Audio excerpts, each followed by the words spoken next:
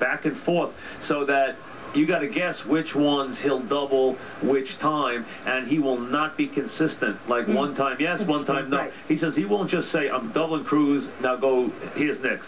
He will not identify it for Eli that way. Right. He will roll it back and forth and change on every play, which made a lot of sense. Yeah, absolutely. It really does. Gronkowski, he also gave a long, didn't give anything away, but did mention that he was limited in practice yesterday.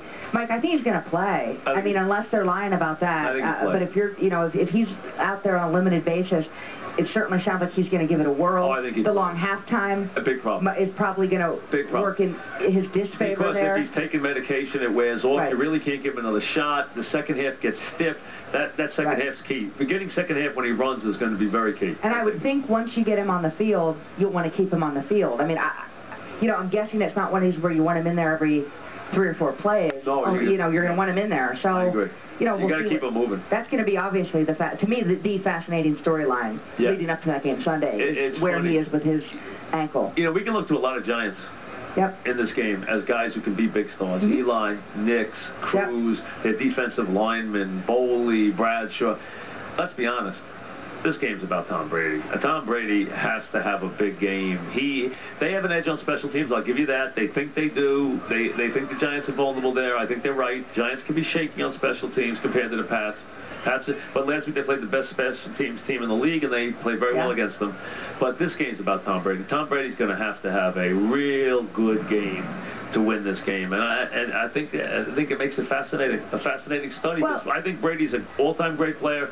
And now this is when all-time great players shine. Right here, right now. And it's interesting to me, Mike. He put that spotlight, the spotlight was going to be on him, but that specific spotlight on himself after the AFC Championship game when he said, I stunk. The defense bailed us out, and he essentially told Robert Kraft, his owner, I believe he also told his teammates, I'll be better next time. I promise.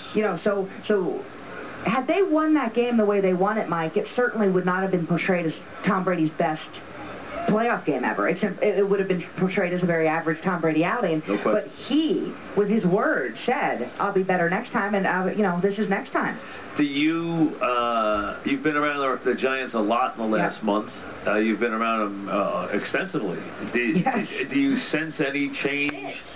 Are they looser? Are they tighter than they've been in the last couple of weeks in preparation? I believe they're looser than I've seen them. I did think... Are they more confident now than you've seen them in the other games? I believe so. Okay. I thought they were confident against... Atlanta, I think most people thought the Giants would win that home game. I agree. And I sensed that they thought they were a better team than the Falcons. And I believe that was true. 100%. Obviously. Packers, I think I told you that they were confident. Right. And they thought this is our chance now because of that 38-35 loss at home in Week 13. So I do think that they were very confident. I believe I told you I thought the week of the Niners game, it was almost a more